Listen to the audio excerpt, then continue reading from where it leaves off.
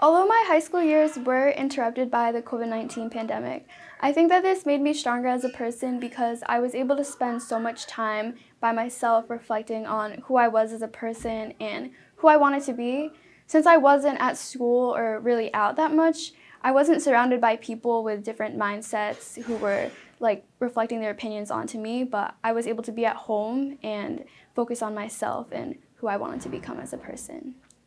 I would say the accomplishment that I'm most proud of is just making it through high school with good grades, good relationships with my friends and with my teachers. I think that it's really hard to balance your social life and your grades, so I'm proud of myself for being able to accomplish both of that.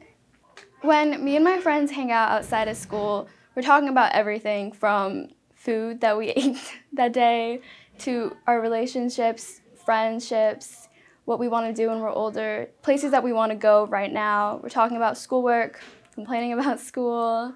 I think that if you have a good relationship with your friends, you'd be able to talk about anything. So I'm really talking about anything with them.